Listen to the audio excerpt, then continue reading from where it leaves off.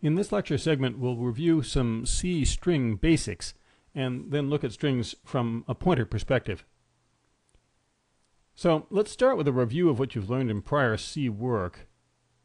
C strings are usually held in character arrays like string 1 and string 2 on line 17 of our code example. You can, for instance, pass such arrays to scanf and use a %s format specifier. Ignore the 9, by the way, for the moment. We'll get back to it in a second. And scanf will read strings from the input, blank delimited, into the arrays. In our example, you can see in the output sample down below, we enter the strings professor and project, and those go into the strings, or arrays I should say, string 1 and string 2. Printf also works with the format specifier %s and with character arrays like on line 27 here. But as the diagram indicates, neither of these strings completely fills its array, and in general one cannot predict exactly how long an entered string might be. So we often have extra uninitialized elements at the end of character arrays holding strings. How is the computer to tell whether string 2, for instance, contains project or project and some garbage at the end? C solves this problem by designating one ASCII character, null, as an end of string marker. All strings automatically end with this character. Scanf adds a null automatically when reading your strings. Printf stops printing when it hits null. Null is writable in code as \0, and I'll add it to the arrays here accordingly. It has the very lowest ASCII code, number 0. Normally a character's specific ASCII code isn't too important, but we'll find that ending strings with character code 0 makes certain string operations much simpler as we go on with the lecture. So the full diagram of string 1 and string 2 now show the null characters at the end. And interestingly, by the way, this means that string 1 is full up with the 9 characters of professor and the null at the end. This is an important point. C strings always require one extra space for the terminating null. So what's the 9 for in the scanf format specifiers here? It's a field length limit. And it tells scanf to stop reading after 9 characters, not counting the null, so as not to overflow the arrays. Otherwise, scanf reads in whatever's typed without checking if there's enough space. A malicious user typing anti-disestablishmentarianism will trash your memory past the end of the array. In fact, string length vulnerabilities are a major source of security flaws in C code. Now, also a part of review, if you compare strings directly like we do on line 22, that doesn't work.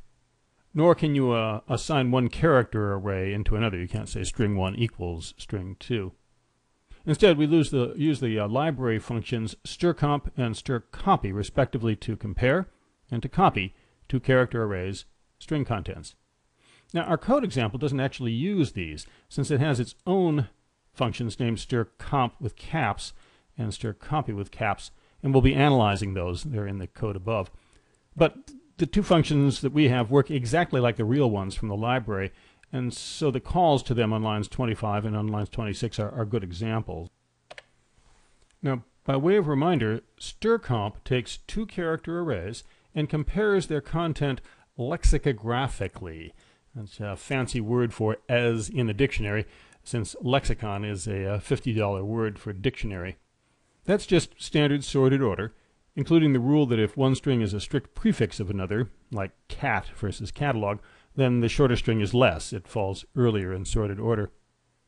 Strcomp returns an integer, a negative value, not necessarily -1, if the first string parameter is less, a 0 if the 2 parameters have identical content, and a positive value, again not necessarily 1, if the first parameter is greater. Now that rule can be hard to remember, so here's a mnemonic. It's as if strcomp subtracts the second string from the first, so that strcomp string 1 string 2 is like string 1 minus string 2, in the sense that if string 1 were larger, we'd expect a positive difference. If they were equal, we'd expect 0 difference. If string 1 were smaller, we'd expect a negative difference. So try to remember it as like a subtraction. It's also worth noting that this way of getting one function to give you all 3 possible results is another C legacy. It's been passed along into many other languages, including Java, C#, etc., all of which have compare methods that return negative, 0, or positive in the same way as strcomp. Now, strcopy copies its second parameter into the first. And again, it's a slightly odd rule to remember, but note that this makes strcopy like an assignment statement, copying the right-hand side into the left-hand side.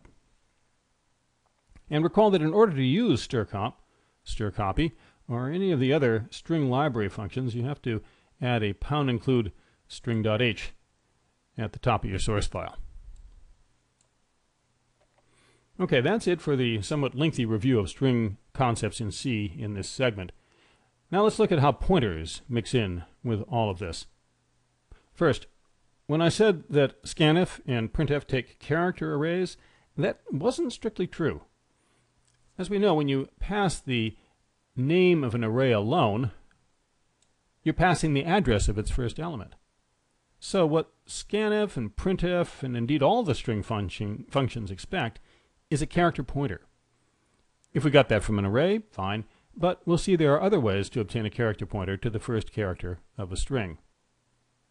Second, now that we understand pointers, we're in a position to see why line 22 here does not work. So, question 1. Under what circumstances, if any, will the test on line 22 return true? You should find the answer a little bit amusing when you realize what that test really does. So coming back from a pause, the answer is it will never return true, because it's effectively asking if string 1 and string 2 have the same starting address, which clearly they don't, since they're different arrays, regardless of their content. Question number 2 here. You're even allowed to write if string 1 is less than string 2. That compiles. But what even more useless thing do you think that does?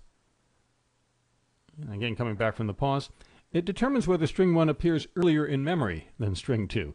That would be the case if string 1's starting address were smaller. You can compare pointers directly like this, by the way, if they're of the same target type. Sometimes this is useful if the pointers are pointing into the same array. You can tell which one's earlier or later in the array, but usually it's useless information. Now, question number 3 here. To be complete, assigning character arrays, thus string 1 equals string 2, is not only useless, it won't compile. Why exactly? I'm looking for a specific vocabulary term from an earlier lecture. I'm back from a pause there. String 1, a fixed address, is not an L value, as noted in earlier lectures. It cannot be assigned into any more than 42 or square root of 3.14 can be. So that doesn't work. So then, what about line 30 here? Is that assignment legal? Well, sure, because string 3, is an L value. It's a pointer, not an array. Notice how it was declared up here. So the assignment points string 3 to the start of string 2, thus.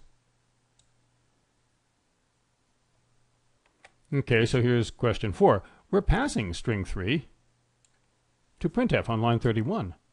Will printf accept a character pointer instead of an array? And why, if so?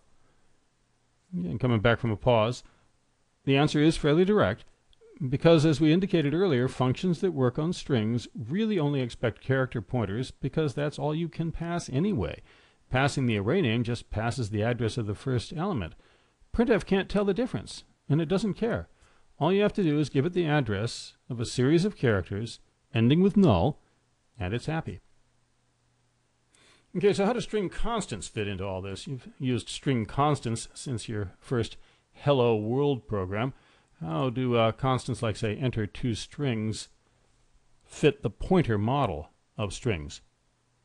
Well, let's look at the initialization of the char pointer FMT here. we use a string constant to initialize it. Is a string constant a character pointer? Yes. Oddly enough, it is. The compiler takes each string constant in your code and copies the content between the quotes, with the null tacked onto the end, into a designated area of memory called the string table, like I'm showing here. And you can see in the string table I've got all of the string constants in the program jammed together, and the one we're talking about in particular is right there in the middle. The compiler then replaces the entire string content in your code with a character pointer to the first char in the string table, as we'll show in the diagram here. So what looks like a string constant actually becomes a character pointer to a string table entry containing that string. And the initialization of FMT makes FMT point into the string table as well. So what does this tell us about the first parameter of scanf and printf, the format strings, which have up to now always been string constants, right? Scanf and printf are C functions, like any other, and they have function headers. Based on what we just learned about string constants, here's question 5. What does the declaration of the first parameter of scanf or printf look like? Show me the header for scanf and printf up to the first parameter. And coming back from the pause, what you should come up with is something like this. The declaration for scanf, for instance, and scanf does return an int, as you may know, is int scanf and then char star format for the format string. Okay, so does that mean I can pass any character pointer I want as the format string? Sure, as we do on line 35 right here. And as we might do in one of the LMQs, by the way. We might also have assembled a format string in a character array and passed the array as printf's first parameter. So, question 6.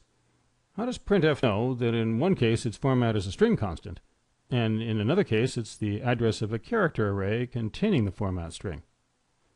And answer 6, after a pause, I'll stop doing this after this question, but the answer is the same as before.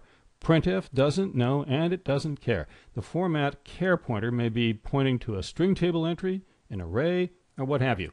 It just follows the character pointer to wherever it points, and it reads the characters at that location as its format string until it reaches a null. The same principle applies to any function that expects a character pointer. A string constant will do just as well, as we show on lines 33 and 34, in fact, here, where we use string constants, and strcomp and strcopy are none the wiser. A character pointer is a character pointer. Don't, by the way, pass a string constant as the first parameter to strcopy. It would overwrite the string constant itself in the string table if you did that. So, in the final estimation, a C string doesn't have to be in a char array. That's optional. The real definition of a C string is a character pointer to the start of a sequence of characters ending with null. That's it. It doesn't matter how you set up the sequence. In an array, as a string constant, by dynamic memory allocation, something we'll look at in a little bit, or by magic. As long as you have a character pointer to a null-terminated char sequence, you've got a string, and all the string library functions will work with it.